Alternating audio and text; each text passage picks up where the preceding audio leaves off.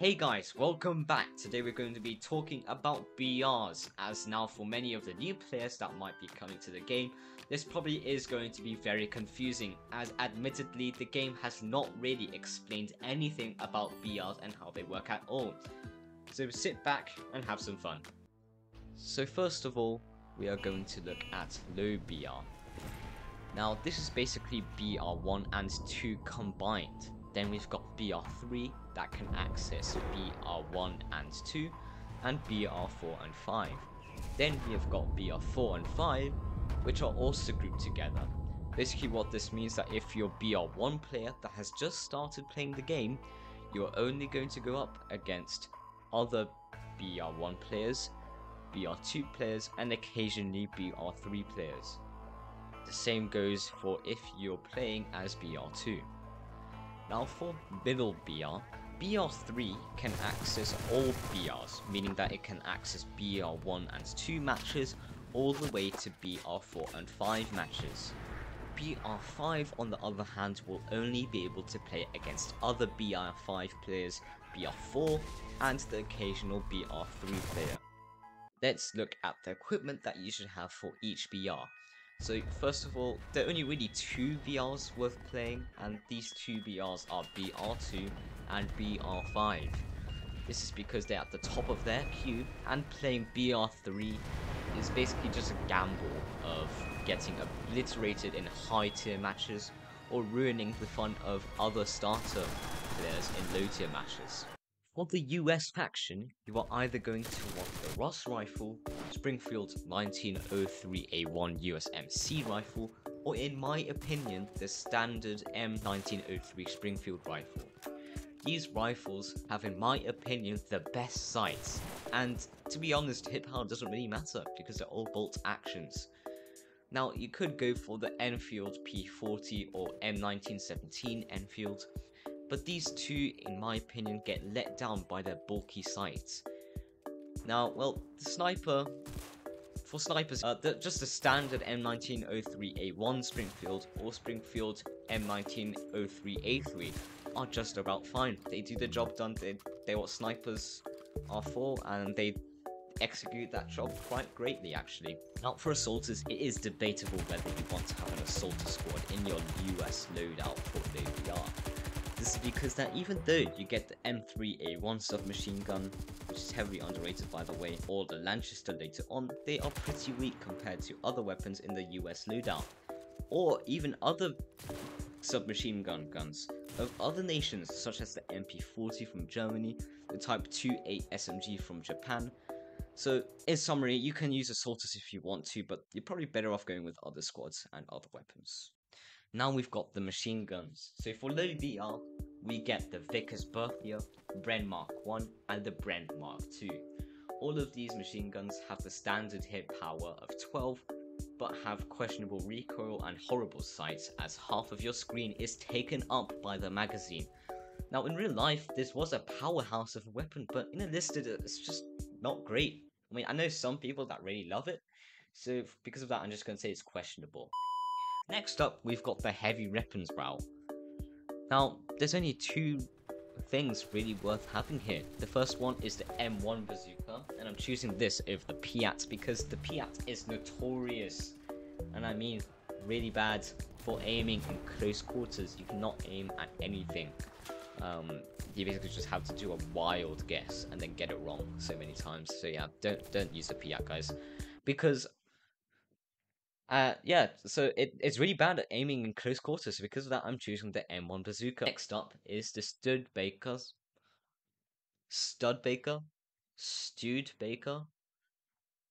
I don't know, comment on this one. Next up is the Studebaker 6U1. This is an APC that functions as a mobile rally point and can hold a driver and 2 riflemen. The rest of the upgrades are basically personal preference. So for the first upgrade, I personally chose the assaulter instead of just machine gunner and operator. But the second optional upgrade path, I chose the sniper instead of the medic and assaulter. And for the third upgrade path, I chose the AT gunner instead of the machine gunner. Next up are vehicle squads. So vehicle squads, you have to decide between tanks and planes.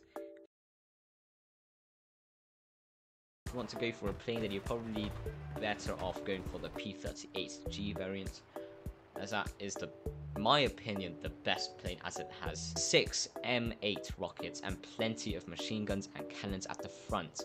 It is a competent fighter, and it is really good at CAS, or close air support. If you want to go for a tank, however, you are best off going for the Crusader.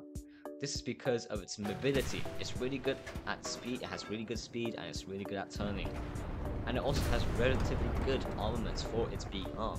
It has a maximum crew of 3, which does sound small, but really for that size of a tank, I don't think you can fit more, and I don't think you need more. And it also has pretty good HE rounds for its BR, as well as good penetration against enemy tanks. However, as with almost all tanks, don't be surprised when you die, as physically all tanks are very vulnerable to explosion packs, anti-tank mines, TNT charges, and enemy tanks in general. So yeah. Now for Germany's BR, low BR to be exact, the best rifles are the pre-war Kar98K, as well as the standard Kar98K. If you want to, you can even go for the Mancher rifle, because it's also quite a good rifle. And for snipers, again, the standard Kar98 with scope mount is just fine, really. You don't need anything else. It's a bit like, let's say, sniper. It's good at what it does. It's average. And now for Germany assaulters. Now, actually, German assaulters are actually worth playing, as you get the FNAB 43, which is again heavily underrated, the MP38 and the MP40, both of which are basically the exact same guns. So if you have the MP38, you're fine. There's no difference between the MP38 and MP40. But anyways, these are good because like they can easily clear out a room and have a decent hit power. You probably need like 2 to 3 hits to kill a soldier, which for this VR is pretty good. Next up, we've got the machine gunners. Now, this time, both machine guns are actually quite good, because you get the Breda Mod 30 and the MG13. The Breda Module 30 has a lot of horizontal recoil as well as vertical recoil, and to be honest, you're better off just firing bullets after bullets singly, so like just fire single bullets, don't spray into a soldier that's 100 or 50 meters away. It's not gonna hit. Now next up, we've got the heavy weapons section. There's not really anything worth using, as Germany has arguably the worst anti-tank lineup for the low BR. However, there is the SD-KFZ-7, which is another APC. It can hold a driver, which by the way is basically an assaulter, and 2 riflemen. For the optional upgrade parts, I usually choose the assaulter over the radio operator and machine gunner for the first upgrade path. For the second upgrade path, I choose the sniper over the assaulter and medic. For the third, I chose the machine gunner over the anti-tank soldier. Now for the vehicles, there are again tanks and aircraft to choose from. For the tanks, you have 2 tanks to choose from.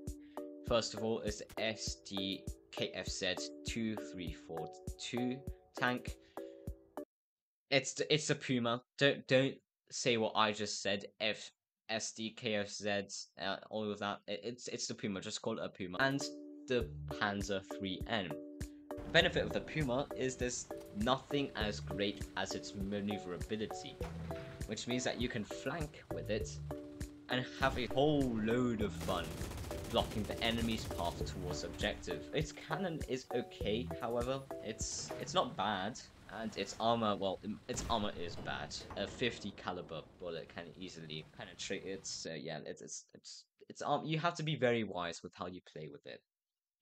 So yeah, however, that is where the Panzer 3N is best at. Although it's nothing close to the Soviet KV-1, it does have a good cannon that can penetrate most of its enemies, and also has okay armor, particularly to the front, and it even has more armor than the next one in line, the Panzer 3J1. This is why I chose the earlier version of it. However, this does come at a hefty cost, as this tank is quite challenging to move around on the battlefield. If you really want to play as a pilot, you're best up going for the JU lineup, the best of which being the JU87R2, simply because it's the latest of the low BR lineup. So now let's look at the Soviet lineup. First of all, the absolute best rifle for the Soviets, and arguably the best rifle in the entire game, is the Winchester M1895. Its hit power is scary at 24.3 and is actually a lever action rifle, which makes it so that it is quite a lot faster to shoot at than a normal bolt action, such as the Mosin M19/30 rifle. So there's not really a debate on equipping that on every soldier that can't have a submachine gun or anything else. Next up, we have the snipers, which again, the standard Mosin M19-1/30 sniper is more than good enough. It does the job like every other sniper. Next up, we'll be looking at submachine guns for the Soviets, and let me tell you, the Soviets excel at submachine guns regardless of their BR. Whether it's BR 1, 2, 3, 4, or 5, they're all amazing. So for BR2, we have two, the PPS-42 and the PPS-43. And although they look equivalent, they do not function the same. Actually, that's the wrong way to put it. I mean, there are some differences when you actually use it. For instance, the PPS-43 has 700 rate of fire compared to the 600 of the PPS-42. Now, this is actually debatable on which rate of fire is better, as some might say that the 600 rate of fire is more controllable, which, I mean, yeah, I agree, to be honest. But there we go. For the recoil, the PPS-42 has a tiny bit less than its neighbor. I don't really notice it, to be honest, and I equipped all of my... I did this last video, I said equipped. Oh my... I have a problem with saying equip. There we go, equip. But for me, I equipped all of my assaulters with the PPS-43 variant. I just love myself a fast rate of fire. I like fast rates of fire. What can I say? Now for the heavy weapons of the USSR, there are two worth using. The first is the PTRS-41, which is essentially the most powerful semi-automatic gun in the game. It is built for penetrating tanks, which it does very well, but you can also use it for the memes as a semi-automatic rifle, as it has a hit power of 150. This means that you can actually snipe players across the map with just one shot, and it's actually really fun to use. I would actually recommend it. It's really fun to use. Next up is the GAZ HAA, or GAZ AAA, whatever you want to say, which is the Soviet version of an APC.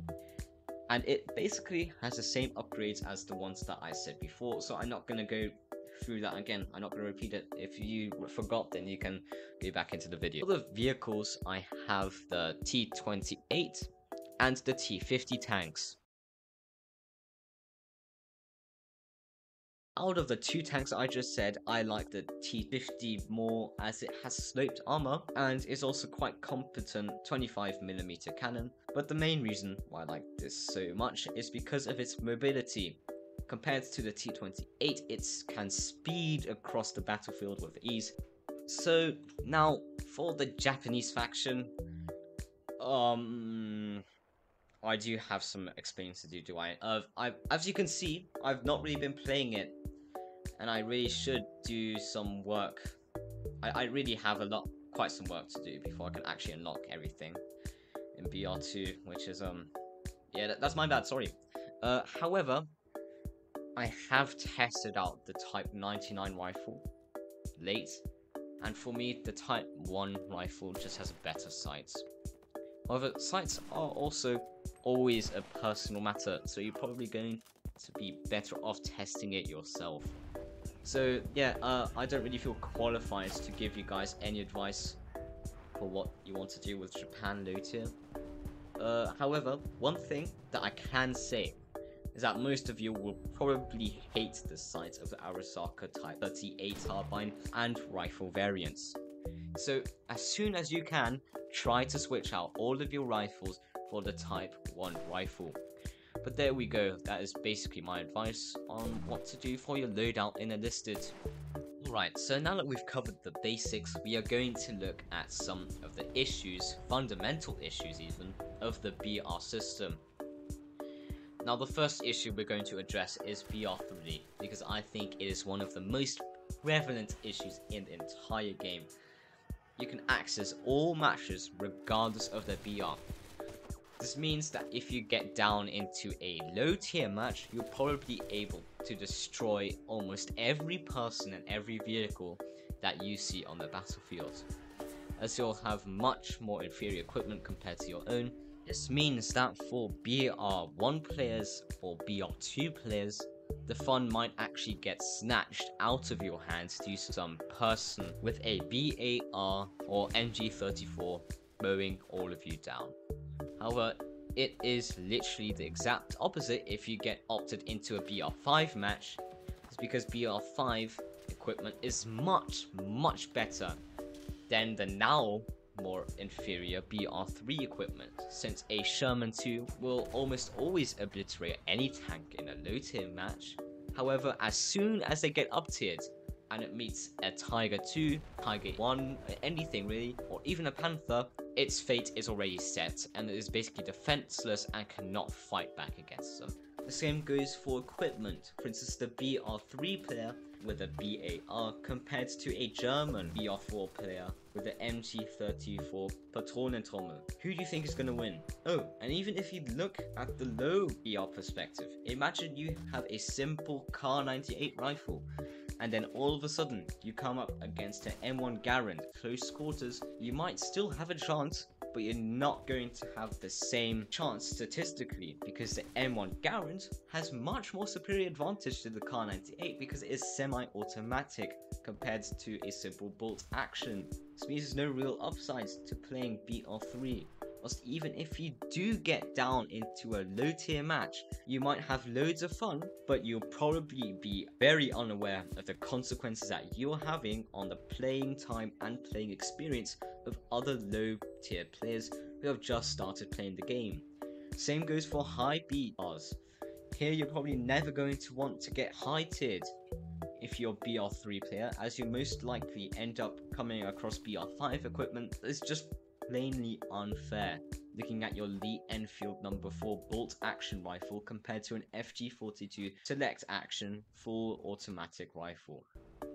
Another major downside to being a BR3 player is that you will rarely level up all of your equipment to a specific BR, because you'll almost always have one piece of equipment, e.g. the BAR unlocked, but that will drag your whole army, regardless if it has BR1 equipment, to BR3 or BR4 or BR5. This means that you have to be incredibly careful with your loadouts and also look at the BR information on the top of the factions or on the start button. Anyways guys, that is it for this video today, and I have decided that I do want to keep on uploading videos on YouTube. And yeah, basically please like and subscribe if you want to, of course, and yeah, that would help me a lot today. Yeah, it would just help me a lot. And also, may I just add that there's also been a recent buff for America weapons in terms of their sights, and if anybody tells you that you should use the M1 carbine, just know that they're wrong. And again, I'd like to know what your guys' thoughts are of my mic quality. I've got a new mic, and I just want to hear what your guys' thoughts are. So yeah, thank you guys for watching the video again. Please like and subscribe if you want to, and have a great day.